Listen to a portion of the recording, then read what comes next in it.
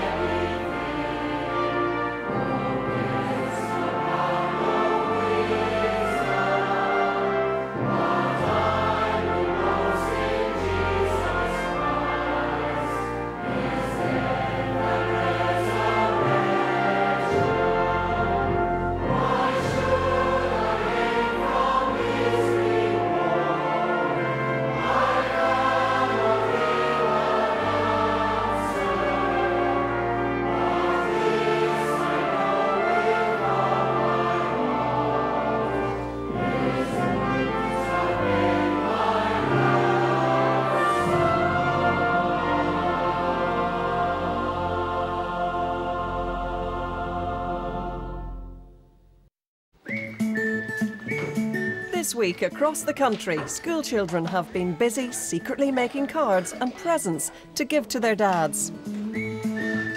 This is a great picture. Tell me about your daddy with his lovely spiky hair here. He plays with me a lot and takes us swimming. And what's your favourite thing about your daddy? Because he gives me snuggles and kisses and hugs.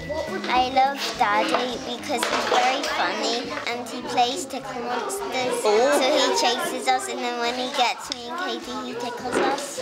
I like the look of this picture. Now tell me, who's in this picture? That's me helping my dad fix my bike, and it was skidded flat, so we had to change a new wheel. I also like playing pool. Oh, are you good? Yep. Who's better, you or your daddy? Both. And what's he like, your dad? He kisses me and gives me a snuggle and gives me a story at bedtime, and I like that when he does. That's why he's the best daddy in the world. As we're here at school, it's a good chance for us to announce details of our next School Choir of the Year competition. We're looking for the best junior and senior school choirs to enter from right across the UK. And if you think your school choir has what it takes, then we would love to hear from you. You'll find all the details you will need to apply on our website, bbc.co.uk/Songs of Praise. And you can even check out the standard your choir should aim for by watching clips of all of last year's finalists.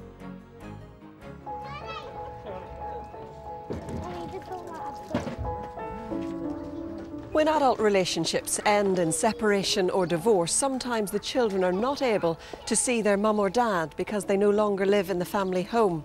In these circumstances, it's places like this that can be a real lifeline, helping to maintain those important family ties. Contact centre is basically where parents who no longer live with their children can come and have contact and develop relationships with them. And how important is it to keep those lines of communication open? Without contact centres, there would be a lot of children simply not having the contact, because the contact here is a result of relationship breakdowns. How important is it to have a neutral environment for these families? The main reason they're here is because they haven't been able to come to an accommodation of where to meet. It's great because it gives the dads a chance to see their kids, and we're all here for obvious reasons. She loves it down here. She's met loads of friends. It's basically a nursery school to her. Only with Daddy in tow? Only with Daddy, yeah. How important is it for you to keep up the contact with Emily? Well, it's very important because I was very close with Emily, you know, from the day she was born. You know, I've always been close to her. I look forward to Saturdays so much. Everybody looks forward to the weekend, but I look forward to Saturdays a lot more because I know that on a Friday night I'm getting to see the child in the morning. Well, at Mother's Union one night, someone asked for more volunteers, and I thought I could do this. A lot of these young fathers who are coming in, they have no experience with their children. I, as a grandparent, have had the experience of my own children and my grandchildren. We may have very young fathers who have never lived with a child and may need help or assistance with changing nappies or feeding or anything like that. On many occasions, the fathers are very nervous, especially in the first visit. Once I tell her lunchtime, she puts on her coat and she knows straight away that it's picnic time to go outside, and we have our picnic outside. No matter what the weather? No matter what the weather. Look at ham and cheese! Because I'm here every week, I can see the development of the relationships, you know, and I've yet to see a child who doesn't want to have contact with their other parent. And I suppose that's the most important bit, the fact that the child deserves to have a relationship with both parents, in spite of their relationship breakdown. And your faith, what role does that play in helping you perform your duties as a volunteer here? My faith is that the Lord is always here. He's kind of sitting on my shoulder and watching out for me, and I would like to think that because I have that faith, maybe I could be a help to them in some way.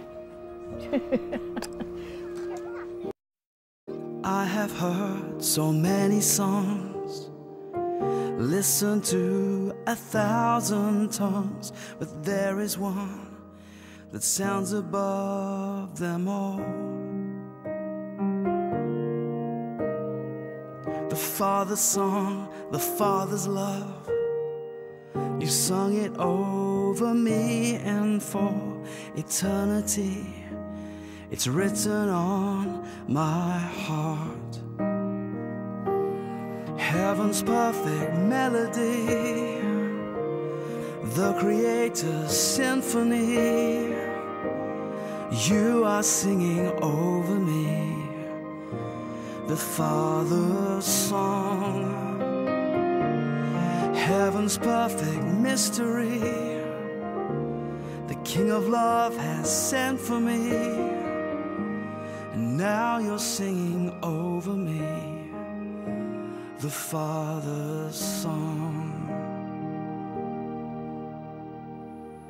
I have heard so many songs, listened to 1,000 tongues, but there is one that sounds above them all.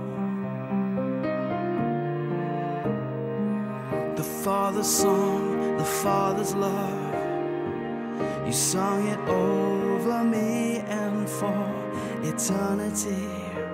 It's written on my heart. Heaven's perfect melody, the Creator's symphony. You are singing over me the Father's song, heaven's perfect mystery. The King of love has sent for me, and now you're singing over me the Father's song. The Father's song, the Father's love, you sung it over me, and for eternity it's written on my heart.